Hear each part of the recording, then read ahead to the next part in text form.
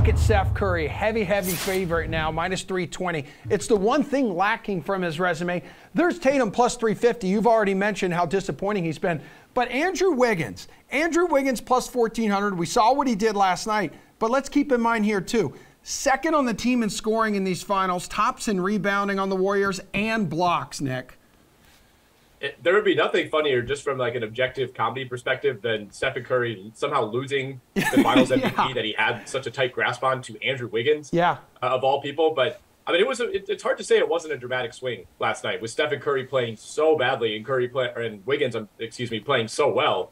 But I still think Curry, if the Warriors win the title, barring, Andrew Wiggins going for like 50 in a Game 6 victory on the road, it's still hard to imagine any other Warrior but Stephen Curry getting the award.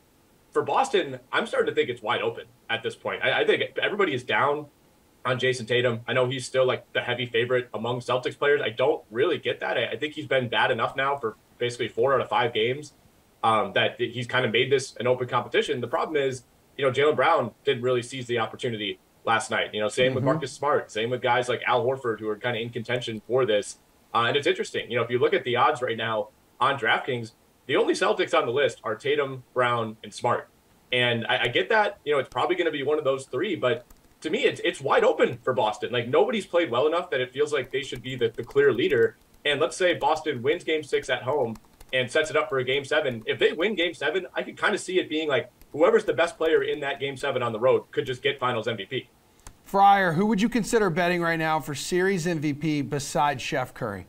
I think Andrew Wiggins has to be the guy right now that you're looking at, because I mean, if you have any faith in the Warriors pulling this off, whether it be in 6 or 7, I mean, after these 2 games and what Steph Curry did in that first one, the only thing is that when we're talking about any type of awards where it's voting and based on the media and what they're going to decide, you have to consider narratives and different things. And Stephen Curry, where we've heard not winning the Finals MVP and all this stuff, that could still play into his advantage if he bounces back over these next couple games, or if it's just one game, that's going to hurt him and go to Wiggins, who, again, you're talking about like reclamation project and everything. To me, they would want to reward a guy like that who stepped up in a couple big games when his team was down 2-1 in the series, and albeit they weren't out by any stretch at that point.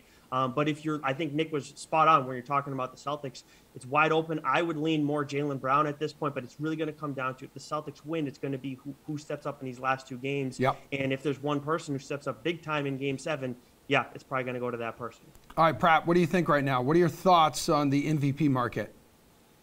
Obviously, Wiggins is the clear target here, if you believe in the Warriors. Because if Curry has another bad game, if Wiggins goes for 25 plus, then this maybe shifts to, hey, this could be his award. And then on the Celtics side, I'm actually kind of thinking a little differently than these guys. I think if you're going to bet on a Boston player right now, it should be Jason Tatum, because if the Celtics are going to win, he's going to have to step up in this series. And Jaylen Brown, I think he had his chance, and it's fair to say that he lost it last game, because when you're not the big name from your team and you don't have the narrative behind you like Jason Tatum does, you can't have bad games and expect to be a contender for Finals MVP. You can have subpar games, but you can't have bad games, and that's exactly what Jaylen Brown did last night. 5 for 18 from the field, a team high 5 turnovers, a team high minus 19.